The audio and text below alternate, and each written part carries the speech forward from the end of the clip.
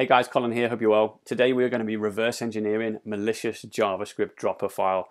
This is one of my favorite samples, or certainly one of my favorite flavors of malware to reverse engineer. Anything that's JavaScript related definitely gets me going, and anything that's got a dropper built into it as well is definitely exciting. So this is a really cool sample. The JavaScript itself drops the Netwire RAT binary to the victim machine. It's definitely something you don't want in your environment. I'm going to teach you how to reverse engineer this code really quickly so you can pick apart the layers of JavaScript and get yourself the decoded content of the malicious binary, so then you can then perform some proper analysis of what's going on.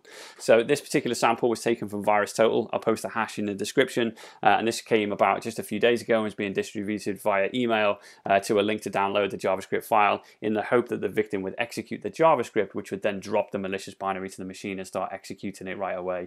So pretty tasty piece of code. And here, if we and what I'm going to do, actually, this is the original, so I'm just going to copy the data to a new file. I'm going to call it netwire.js because that's the name of the malware that it drops.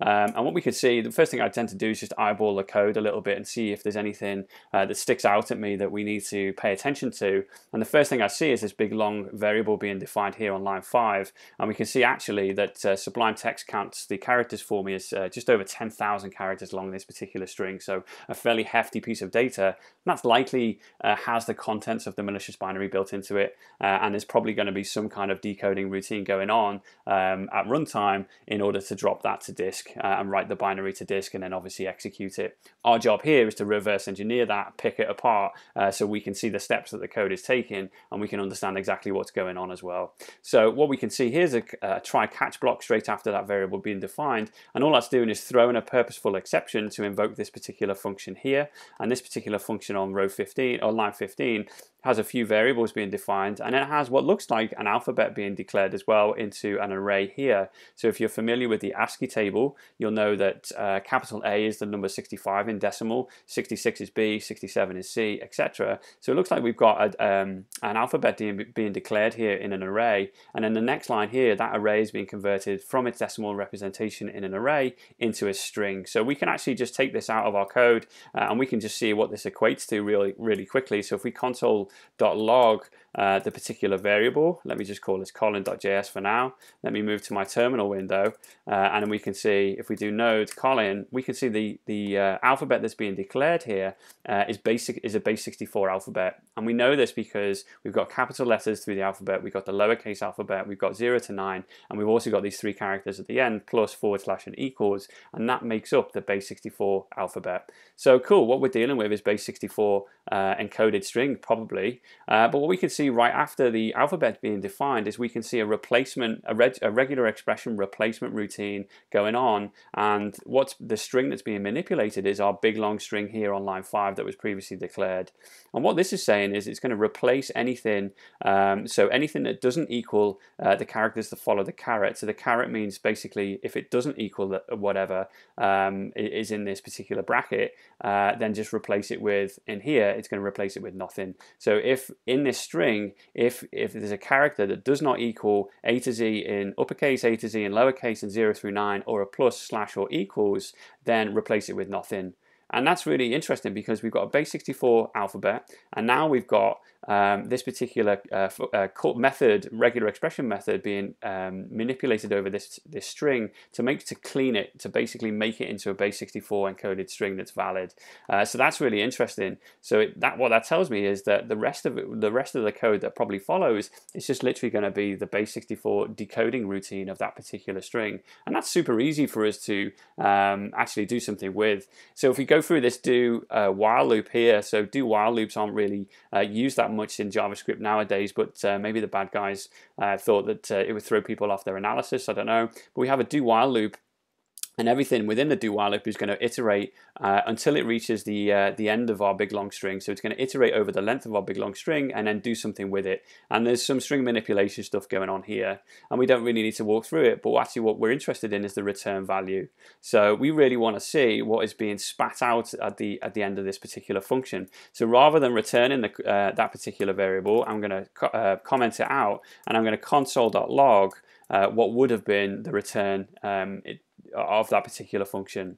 So if I run this, so I run netwire.js, you can see that nothing happened on my terminal window, and that's because in this particular instance we have a try catch block, and even in the catch block there's going to be an error thrown, and actually Node.js doesn't support the function alert or the method call to alert, so actually even in the catch block that's going to throw an exception during my analysis. So I need to just get rid of that for a moment, and I need to invoke this particular function manually myself, and let me do it again. So node netwire, and you can see that now it's thinking about it a little bit, and it might just take a second or two to spit out the contents to my terminal window, and what we should get right in front of us here is what looks to be more valid JavaScript, and we can see here we've got loads of encoded data going on as well. So let's obviously not readable in the terminal window. Let's redirect the output to another file. We'll just call it out.js. We'll let it run for a few seconds again, just for it to do that, and then we're going to take a look at out.js and we'll prettify it a little bit, and we'll see exactly what was being performed there. So let's open out.js. Here we go. It's already nice and pretty, and okay, we've got some real funky stuff going on here. We've got like all these forwards and backwards and loads of stuff which is pretty new to most people if you're not familiar with JavaScript as to what is going on here. And we'll just scroll right through this. That's a really big function. So we've got a function here which is 419 lines of JavaScript, so that's pretty meaty, and we definitely don't want to be walking through that ourselves. So we'll figure out in just a minute exactly what that's doing.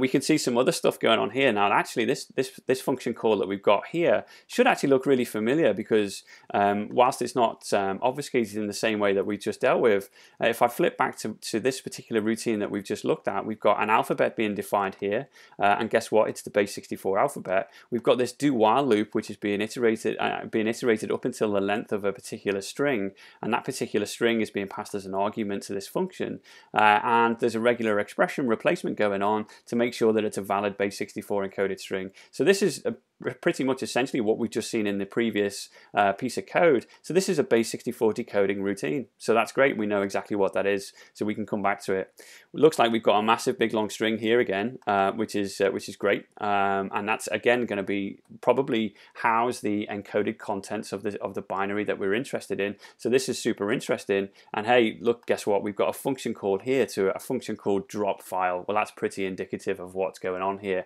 That function is going to drop the file probably to the disk, and you can see there's a number of parameters which are being passed to the function drop file, and it looks like they're encoded parameters as well. So it looks like there's a routine here, this RZMX blah blah blah, which must perform some kind of decoding routine to make sure that it passes it some clean content. So we'll take a look at that in just a second, but this drop file method is definitely something we want to pay attention to.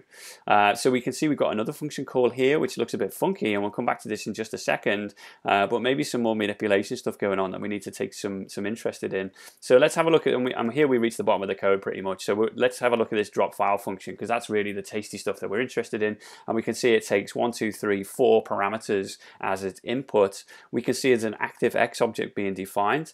We can also see that this string here is something.expand environment strings. Well, that suggests that if you have an environment string that might be like %temp or %app data, so it could be using like the environment variables within the Windows system to declare itself a file name, for example, and that's probably what that's doing. And then we have this try catch block which is declaring a new variable, and we can see here that we have a write all method, and then we have a run method. So this is likely the routine which is writing all of the bytes to disk, and then once that file has been created, the malware is then going to execute it without obviously the user having to double click on anything and interact with the malware.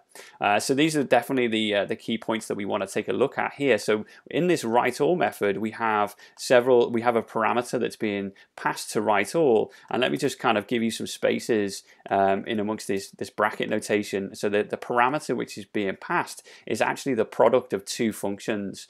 So we have here we have the kind of the overarching function call, this ERQ blah blah blah, and then that itself takes a parameter, and the parameter it's taking is actually the product of another function call. So this gets a little bit messy, but let's kind of bear with it and just step through it slightly. So we can see here that actually the main piece of the main variable which is being manipulated by these two functions before it gets written is this FGT blah blah blah. And if we scroll up just a little bit, we can see the FGT key is actually this big, long, massive string that we're interested in. So let's stay with this for a while. So this this big, long string gets passed to RZQQQ, and if we just do a quick search for RZQ, we can see here it goes. This is the base64 decoding routine that we're interested in. So let's do. Why don't we do a control F and replace, and we'll just replace that with base64 decoding, just to make it kind of easy for us to understand. Oops. Let me make sure I do that properly. Base64 decoding. No matches found. I don't know why that's not working. Whatever. But you could do that anyway. And then you could. So we have this base64 decoding routine going on here. So once we've got this base64 decoded output of the encoded string, we then pass it to this particular function, this ERQUN blah blah blah.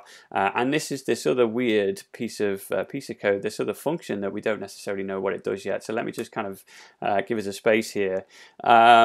This looks to me like some kind of encryption or decryption algorithm, just solely because we've got these variables s with the bracket notation going iterating over its position within a for loop. It's very indicative of an encryption or decryption routine going on here.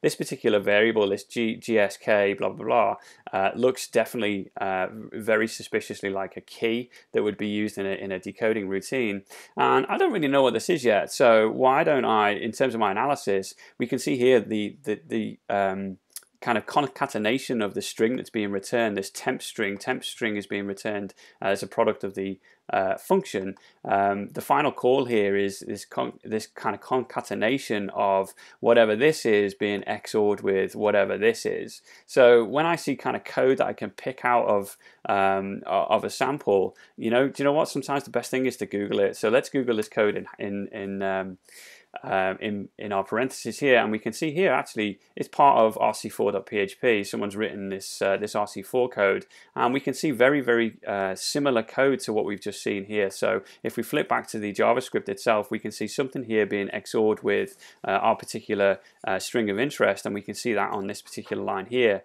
and that's actually almost identical to what we've seen in JavaScript. We can see just a few lines above here I and J being iterated over modulo 256, and we see exactly the same thing here. I and J, I plus 1, J plus S, SI, modulo 256. So we've got very similar code. So that would lead me to believe that this is an RC4 decoding routine. And here we've got the key for RC4 as well. So that's great. So we know that. So these two, the products of these two functions, first off, we have clean base64 decoded content. And that clean base64 decoded content is then being passed through an RC4 decryption algorithm. Once that's been done, that's going to be left with the raw bytes, and then that's going to be written to disk. So that's cool. That's everything realistically we need to understand about this particular code. We could step through every line if we want to, but realistically that's all we're interested in.